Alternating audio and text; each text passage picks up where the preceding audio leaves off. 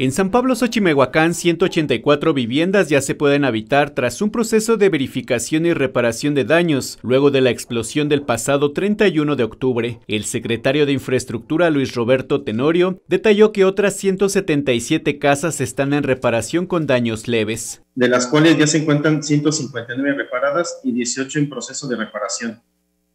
Asimismo, se está trabajando en conjunto con la Secretaría de Planeación y Finanzas y con el municipio de Puebla, tanto en las autorizaciones y permisos como en el proyecto de urbanización para las 31 viviendas que serán reubicadas por encontrarse en predios dentro del área de restricción. En este sentido, el gobierno del estado mantiene diálogo directo con las familias afectadas para la reconstrucción y reubicación de sus viviendas. De las 28 casas que se edificarán en la zona, 23 firmaron la carta de aceptación. De las 25 viviendas propuestas para ser reubicadas al predio del Batán, 14 han firmado la carta de aceptación, restando 11 por hacer.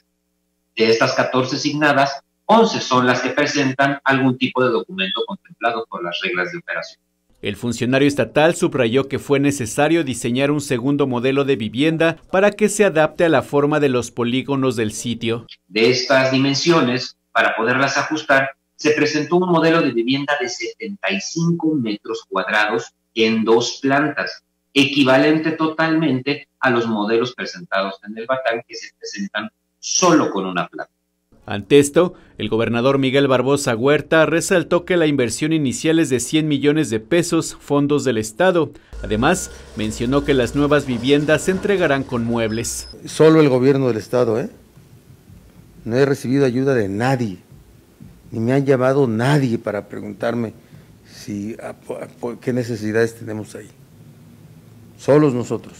Durante la conferencia de prensa también se informó de otros avances, como la atención que brinda el sistema estatal DIF, con la entrega de 9 indemnizaciones y la atención médica a más de 1,400 personas. Los albergues dejaron de operar ya que las personas habitan con familiares o conocidos. En tanto, continúa el suministro de agua potable. Durante los últimos 35 días se han entregado 3,326 viajes a través de pipas en la zona afectada.